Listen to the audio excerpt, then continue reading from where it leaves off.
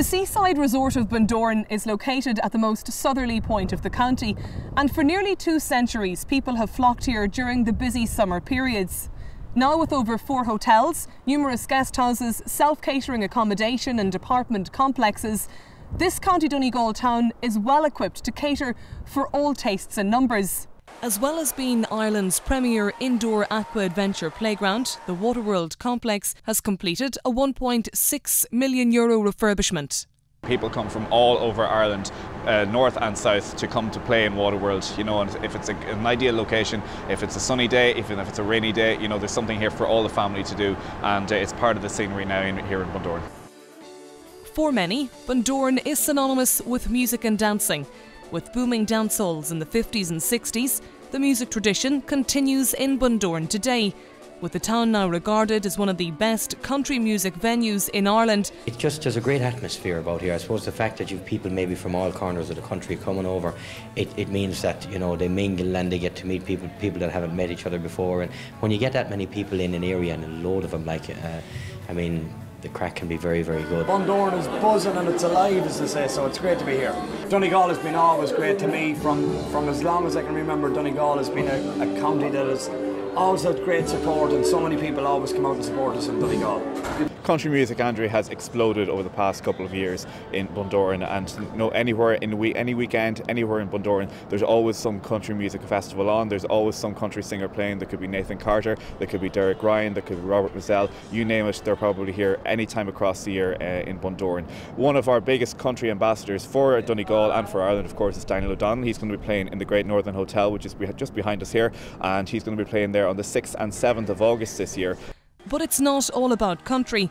For the past number of years, the Sea Sessions Surf Music Festival has also attracted some of the world's biggest Irish and international acts to play right down on the beachfront in Bundoran. Well, we've always been pretty keen to have the identity of the festival sort of harmonious with the lifestyle that we have here in Bundoran.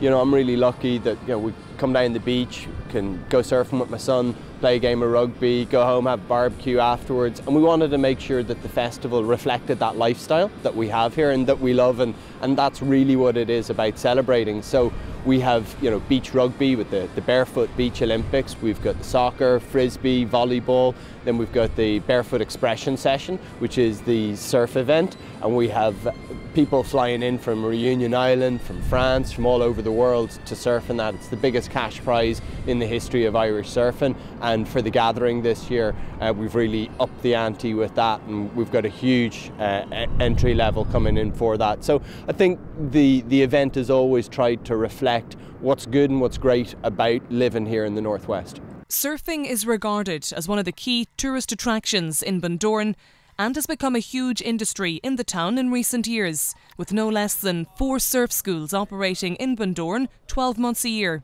We're very lucky here in South Donegal to have so many great surfing destinations. Tullen, as you said, in particular, is very, very good. It's wide open to North Atlantic swell, which we get pounded with year round.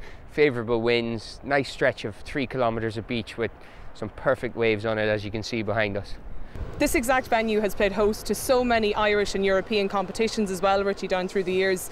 What is it that makes it such a popular competition location as well? We're lucky because we have the natural amenity in Tullen Strand behind us here. We've got the Peak, which is one of Europe's best reef breaks around the corner, but also in Bundoran, and indeed this area we have bed nights, we have the restaurants, we have the entertainment, which allows us to hold big events, because it is important, of course, to have the natural amenities, which we do have, but it's important to have all the backup as well. So we're lucky here we have both. There's direct surf businesses like surf schools, surf shops, surf cafes, but there's also a lot of indirect business being created in the local area from surfing. You've got accommodation, you've got the restaurants, the bars. So, you know, surfers come from every demographic, every kind of background, and they spend money right through the board. I can't think of any business that doesn't benefit from surfing tourism in the local area. Plus it creates a lot of employment, which is great as well. But Bundoran also has numerous other tourist attractions, from angling to wall climbing. There's a host of different activities to do. Right across town there's loads of different companies that do stuff. We're here at Donegal Adventure Centre at the moment who do surfing, they do the high ropes, they do kayaking, they do outdoor instructor training as well if you want to become one of these people that teaches the outdoor instructor training, and also stuff like team building activities as well, where companies can come down for a weekend and just bond with their fellow workmates.